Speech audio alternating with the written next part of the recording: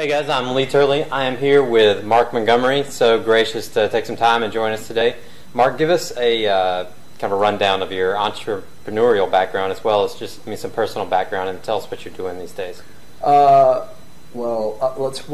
start at the beginning and go forward very quickly. I'm always curious about what people's parents do.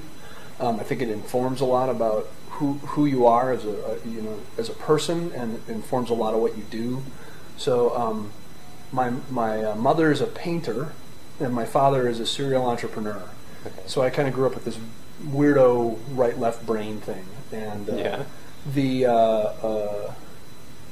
short version of that story is I was born in Green Bay, Wisconsin. I got bit by the music bug when I was 11 years old, Kiss double platinum,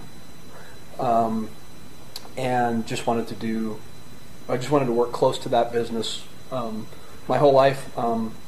I learned every job basically in the music business except working at a record company, and I had done most of that by the time I was in my mid-20s. I decided that I wanted to be a big fish in a small pond for a while. Then decided once I had achieved that it was time to become a small fish in a big pond. I moved to Nashville in 1991 with $800, a crazy girl, and my drummer from my rock and roll band, and we rented a house off of Nolensville Road, which is kind of in the weird, at the time it was in a very weird section of town. Yeah. And didn't know a soul, but knew that this was a place, it had enough trees. I had been to LA and New York, and that was just too much, and this felt like the right place to be. And then turns out, the 90s were quite the boom, for this town. I've watched it grow. It's currently shrinking a little. Our business is shrinking a little bit. I'd make the argument that it was too big anyway. Yeah. Started my first business when I was 14. I started cutting lawns. Okay. I had a friend who was 16 who had a car, or actually a truck and a trailer, and I had a lawnmower. And I figured out that I could, walk door to door and get one job, or I could go to a real estate company and get 10. Nice. So we started doing cutting lawns for real estate companies, and my partner eventually kind of flaked out, and then I got into tutoring wealthy families' children on how to use computers, because in high school I was a little bit of a computer hacker. Okay. And from there have just kind of been involved in lots of different things. I've done everything from manage coffee shops to fill in the blank. I was a tour manager, a road man. Just kind of anything. Yeah. When I got here, I came here to be a musician and a songwriter. Big fish in a small fish in a big pond. That didn't work out so well the first round, and I ended up learning a bunch of the supply chain business around the distribution of records. Okay. So started with on the pressing room floor of a vinyl pressing plant. Oh, that's cool. And in the early '90s was when CDs were really just beginning to take hold, and we had an interesting sideline business of brokering the manufacturing of CDs, and so I learned that business, and then eventually started one of my own. Put an 800 number in my apartment, bought a Mac Color Classic, and started a company. Which color? It was a color computer. It was a. Oh, I got you. This was I thought even you were before saying the iMac. No. This was way before that. Oh, okay. This is back in the old days. I built that company up pretty quickly, and then inevitably used that as leverage to buy my way into ownership in a studio complex. Okay. And in 1994, we started building websites. Okay. So pretty early, we were, I was tinkering around with the web, and then in 1996 we started selling music directly to consumers online. And I don't know if you remember, I'll actually send you this video. You may want to cut it right here and put this video in. Okay. The UPS commercial where the guys are all sitting around their computer, waiting for the first order to come in, and then the orders start coming in, and they're all like high-fiving each other, and then they're all like, holy shit, there's too much. Am I allowed to say that? Sure. There's too much.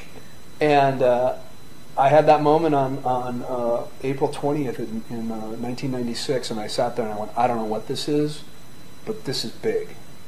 And so that kind of took me off in a whole other direction, and that led to the formation of a company called Echo Music. We built that company really over about an 8-year period. It really had two sort of distinct lives. Initially it was a physical goods distribution company. Yeah. And after playing with Napster, we made a decision that we should be out of that business as soon as we can get out of it. And so we basically ran against a strategic plan to divest ourselves of that business and to get more and more into the internet business. And in 2003, I met a guy named Dolly Stepniewski, who is one of the best coders I have ever come in contact with. He's a savant, really, and actually one of the nicest guys you'll ever meet, and one hell of a bass player. Wow. And I convinced him to leave his company where he was and to chase this crazy idea of, man, if we could just put all this consumer data together in a single container, where as a marketing person I could look at it and know how to better communicate, how to communicate more accurately, how to communicate more in a much more targeted way, we could really do some serious damage with this. And so we set out to build that. 14 months later, we had a working prototype. In 2005, we sold the distribution company and kept the direct-to-consumer piece, but the sort of wholesale business and the manufacturing and all that stuff, sold all that off. Some poor, unsuspecting. Well, actually, that guy did very well with that business. I mean, Yeah. we had 500 big customers. Yeah. And he's still doing, and I think it's dwindling down. Yeah. I wouldn't. Still, I don't want to be no riding. complaints. I don't know. Yeah. Yeah, I don't want to necessarily be riding it down. And then we, effectively we went from kind of a bootstrap operation to a bank financed business. And in 2006, we took one round of angel money from a West Coast firm, actually based in Seattle, called Acorn Ventures. Okay. We sold them a small interest for a good chunk of money, and nice. We exited the business in February of 2007. I learned one of my biggest entrepreneurial lessons to that point: never sell 51%. Okay. And trust but verify. Yeah. And then I, for the first time probably in 15 years, had a boss, and I lasted just around 2 years. Let's just say I'm not a very good corporate citizen. Yeah. I don't feel like I really belong reporting to someone who doesn't understand what I do. Okay. And is unfortunately too frequently the case. Acquiring companies tend to destroy the thing that they were most attracted to about their acquisitions. Mm-hmm. And through a series of things that I don't think any of us could have ever foreseen, it became apparent to me that the company was going to be radically transformed in a way that didn't meet the vision. And so in 2009 I left. Okay. I want to create an environment that allows me to work fractionally on somewhere between a half a dozen and a dozen projects simultaneously. Okay. Some for money, some for equity, and some that are my own ideas. Okay. And so, Flow is really that platform. We're very early in its development. So, what I tell you it is today could be radically different in 6 weeks. The original idea was different than it is today.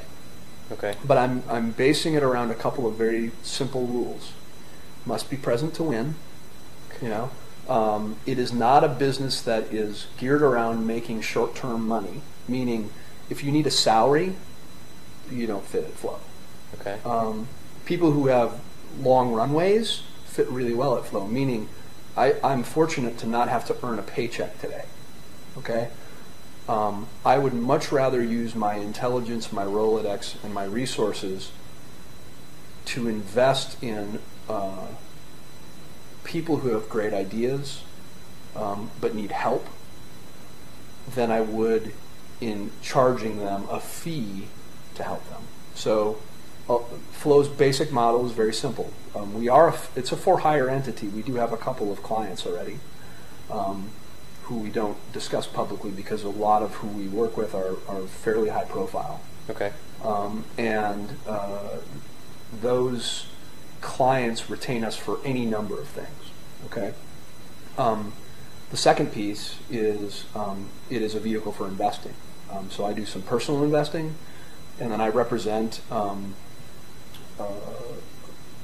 people who have large amounts of capital that they want to deploy, and Okay. so I bring that into the marketplace and will help a company get into shape to get to that Yeah. point where they have an investable story. Sometimes it's with my own money, sometimes it's with someone else's money. And then the third thing is that when you kind of look at the group of people that I've assembled in this entity, there's a lot of great ideas floating around in the room. And so Flo will begin to get all those ideas up and begin to prioritize them and then pick several of them and work on them. Okay. So it gives me this giant sandbox to play in with really smart kids that have cool toys. And in that cadre of folks, there's an industrial designer who designed the first power book for Apple, and then went on to run Nike's consumer footwear business. There is a guy, I call him, he's the Dr. Johnny Fever of the group. I don't know if I'm dating myself, but there was an old show called WKRP in Cincinnati that had this cool disc jockey named Johnny Fever. Well, we've got a former disc jockey who started a social media company who exited that, and he's in this, and he's a big, he's an expert of the narrative. I think that today in our where business in general is going, the brand is the story. Yeah.